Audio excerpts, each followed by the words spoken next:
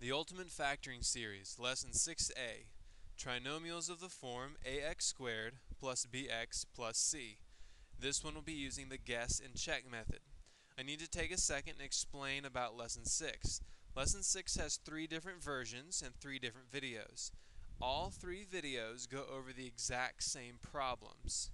However, each video does it using a different method. So if you're a person who just likes to see one method, feel free to just watch one video and then move on to lesson 7. Like I said, this will cover the exact same problems in each of the lessons 6. There will be a 6a, a 6b, and a 6c. So if you watch the first one, you're like, I totally get that, I like that method, then just move on to lesson 7. But if it doesn't quite click, or you're a person who likes to see alternate methods to solve problems, then I'd recommend you watch all 3 and then decide which method works for you best. So this is called the guess and check method. So the difference between this and what we did in lesson 5 when we introduced trinomials is right here.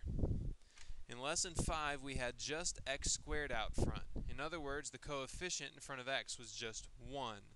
Well, this time, this lesson, we're going to have other numbers than 1 in front of the x squared.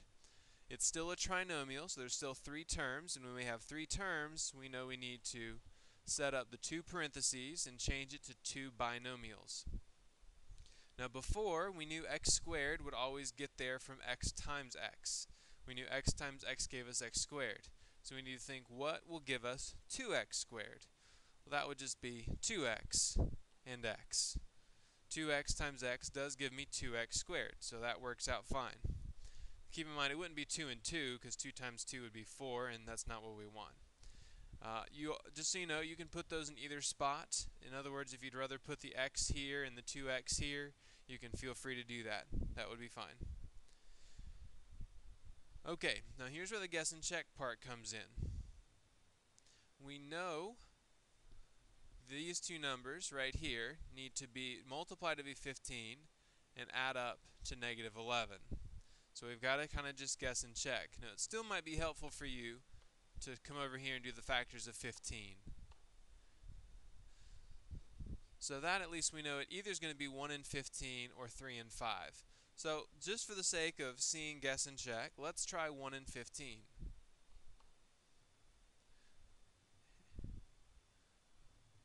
So we would do 2 times 15 and 1 times x. That gives us 1x and 30x.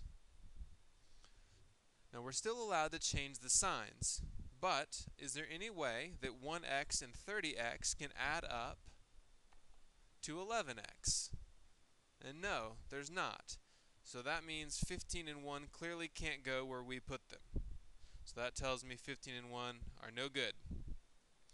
So let's just swap it. Maybe they're just in the wrong position. Maybe the 15 needs to go with the 2 and the 1 needs to go with the x. So let's try again. 2 times 1 would be 2x. 15 times x would be 15x. Again, you're allowed to change the signs. If you need to make one of them negative, you can. But is there any way that 15x and 2x would ever combine to make negative 11? No. Like I said, 15 plus 2 is obviously 17. But you could do negative 15 plus 2, and that's going to give you negative 13. But that's still not getting us the 11 we need. There's no way to add or subtract 15 and 2 and get an 11. So let's back up. We've tried 15 and 1, and they're not working for us. So let's not use those. Let's try 3 and 5.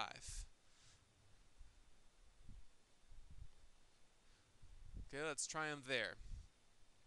2 times 5 is 10x. 3 times x is 3x. Okay, still no luck. You can get 13 from 3 and 10, or you can get 7 from 3 and 10, but there's no way to get 11. Well, we've only got one option left, so it better be right. And we'll put the 5 here and the 3 here. So 2 times 3 gives me 6x. 5 times x gives me 5x. Ah, now here's something. 5 and 6 can make an 11. So this is good news. Now we need it to be a negative 11x. So we need it to be a negative 5x, meaning I need a negative here, and a negative 6x, meaning I need a negative here. So 2x times negative 3 is negative 6x. Negative 5 times x is negative 5x, and those do add up to negative 11x, which means this is our correct answer.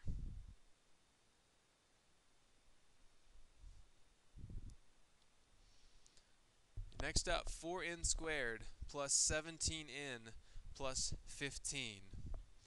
Okay? So 4n squared. Now, here's the tricky part. 4n squared can be had two different ways. It could be 4n and n, or it could be 2n and 2n. Both will add up to 4n squared. So we have to just guess and check again. So let's just try 4n and n first. Same as before, we know we need these two to multiply to be the 15. So that gives us the option of 1 and 15 or 3 and 5. Okay, well, let's think about if we use 1 and 15 first. If I put a 15 here, I'm already thinking there's no way that's a good idea. Because that's going to give me 4 times 15, which is going to be 60. That's going to bring me nowhere close to the 17 I need. So that is not a good idea. Let's not put the 15 there. Let's see if the 15 here is any better. So 15 there, that would give us 4 times 1 is 4n, 15 times n is 15n. That doesn't give us 17. So 15 and 1 don't seem to be a good idea, at least if we have 4n and n. Let's try 3 and 5, see if that works. 3, we'll try it here, and 5, we'll try it here. 4 times 5 is 20n. 3 times n is 3n. Ah, okay, well that's interesting. We can make a 17 if the 3 is negative, but that's a problem because that would give us a negative 3, and we still need this to be positive, and that would be a positive 5. So the problem there is negative 3 times 5 is negative 15, not positive 15. So that's actually not going to work out for us either, which is a bummer. We've got to keep trying. So let's start over. Maybe the 5 here and the 3 here will work out better for us. 4 times 3 is 12n. 5 times n is 5n. Hey look, another pair that adds up to 17. And this is perfect. 5n plus 12n is 17n. We need them to both be positive, which means they multiply to be the positive 15 we need. So this is in fact our correct answer. 4n plus 5 times n plus 3. Again, 3 terms means you set up the 2 parentheses. I want to remind you again that it's good to check for a greatest common factor. It's good to check and see if there's something that all 3 pieces have in common. And so far in this lesson there haven't been. There's been nothing that all 3 pieces have in common. So we have 3r squared. The only way to get 3r squared is 3r times r. There's no other combination that makes it. So that's good. We don't have to worry about there being another possibility there. We also need to think about what will multiply to be negative 12. So let's come over here. 1 and 12, 2 and 6, 3 and 4. So let's start with 1 and 12. If we put 1 there and 12 there. Again, 3 times 12 gives us 36. That's way off from negative 16, so it doesn't seem like that's a good idea. Let's try the 12 here and the 1 here. Well, 3 times 1 gives you 3r, 12 times r. Okay, that's a no-go. 12r and 3r are never going to add up to 16. So 12 and 1 we can cross off the list. How about 2 and 6? I'll just put 2 here and 6 here. 3 times 6 is 18. 2 times r is 2r. Ah, okay. We may be onto something here because we can certainly get a 16 from 2 and 18. Well, let's see. If we do a negative 2 and positive 18, that would be a positive 16, so that's not right. We need a positive 2 and a negative 18. So that would be a positive 2 and a negative here. Because 3 times negative 6 would give you the negative 18. So that appears to check out. 2 times negative 6 does give you negative 12. It adds up to negative 16. So that is our correct answer. 3r plus 2 times r minus 6.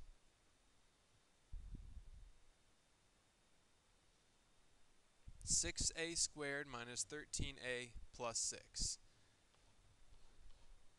There's 3 terms. It's a trinomial, so we know to do the 2 sets of parentheses and change it to 2 binomials. 6 again is kind of like our second example with the 4. You can either do a 1 and a 6 or a 2 and a 3. In other words, it might be 6a and a, or it might be 3a and 2a. There's no way of really knowing yet since we're just guessing and checking. But we'll try 6a and a to start with. So now we need to figure out what numbers would multiply to be 6. So that can either be 1 and 6 or 2 and 3. So let's start with 1 and 6. Okay, that's not looking good. 6 times 6 is 36. That's way bigger than what we need in the middle. So that's not going to work. Let's try 6 here and 1 here. 6 times 1, 6. 6 times a is 6. And 6 and 6 will never add up to negative 13 no matter what we do. So that means 1 and 6 are not going to work, at least not with 6a and a out front. So let's try 2 and 3. 6 times 3 is 18. 2 times a. 2 and 18, they do not add up to 13. No good. Let's try 3 and 2. 6 times 2 is 12. 3 times a. So 3 and 12 also do not add up to 13. There's no way to add or subtract them to get a negative 13. So this is also not working for us. So we've tried both pairs and it didn't work. So that tells me that 6a and 1a is not the right combination. Instead, I'll have to try 3a and 2a. So let's start over now. 3a and 2a, maybe 1 and 6 will work. So let's try 1 and 6. 3 times 6 is 18. 1 times 2 is 2. Oops, sorry, I forgot my a's. 2a and 18a. That does not add up to 13. There's no way to make 18 and 2 add or subtract to 13. So that's no good. Let's try switching it, putting the 6 here and the 1 here. 3a times 1, 6 times 2a. Still no luck. 12a and 3a do not add up to negative 13. So now we know for sure, because we've tried it all the ways, that 1 and 6 are not going to work for us. So let's try 2 and 3. 3a times 4 is 12a. 2 times 2a, oh, excuse me, let me try that again. 2 times 3 is what's supposed to be there, not 4. So 3a times 3 is 9a. 2 times 2a is 4a. And I think we finally have a match, because we can make a negative 4 and a negative 9 add up to a negative 13. We double check. Negative 2 and negative 3 do multiply to be positive 6. So we finally have our correct answer.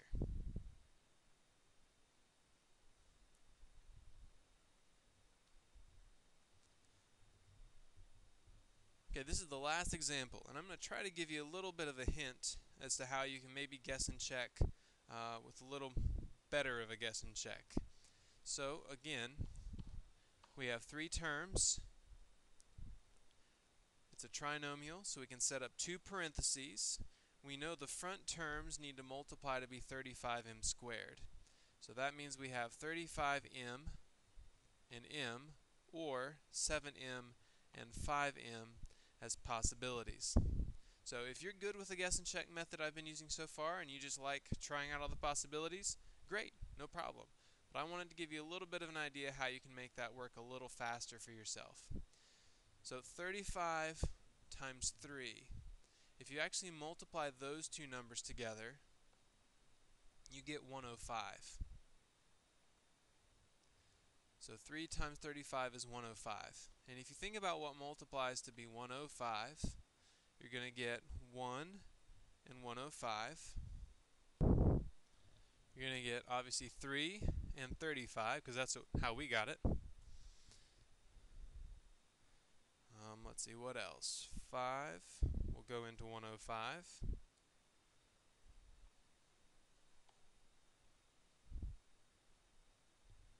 And then 7 and 15. And I believe those are all the factors of 105. Okay. So like I said, this is just a little bit different way to approach guess and check. And notice again, I started by multiplying the first and last number together. The way I'm showing you right now is still guess and check, but you have to multiply the first and last number together and then look at what multiplies to be that number. So we know now what multiplies to be 105, and we want it to add up to negative 22. Well, that's not a possibility. That's not a possibility, and that's not a possibility. So I know that 7 and 15 has to be the correct answer.